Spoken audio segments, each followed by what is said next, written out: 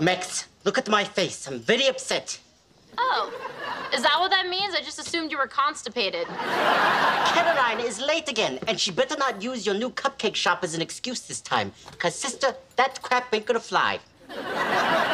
First of all, stop talking like you're in a Tyler Perry movie. And secondly, Caroline's here. She's in the kitchen.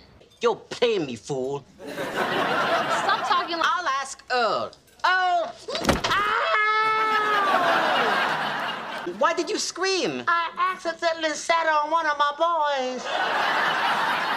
Have you seen Caroline tonight? Of course I have, man. I just saw her go down the hall to the ladies' room. Happy? You've solved the big mystery, Shortlock Holmes.